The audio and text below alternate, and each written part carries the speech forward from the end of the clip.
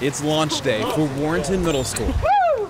Survived the first journey. Columbia City Elementary. Okay, we gotta make it through the door. In Y East Middle School in Vancouver. The 5th through 7th grade STEAM programs made mini vessels to float across the ocean. Since the program start in 2017, more than 1,200 students have been involved in the launch of 24 mini boats that, as of this morning, have sailed 57,201 nautical miles. Work started on the boats in September, from design to sanding to painting.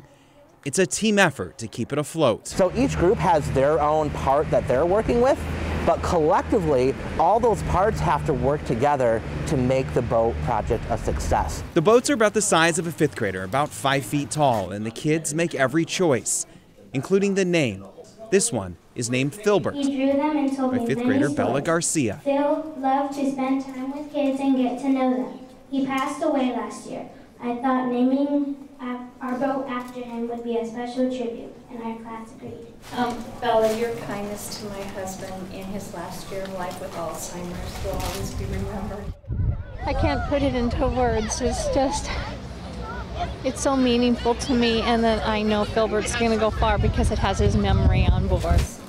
A little salt on top, a bow across the stern. A boat launch wouldn't be complete without an official christening, even if it takes a few whacks to break it in.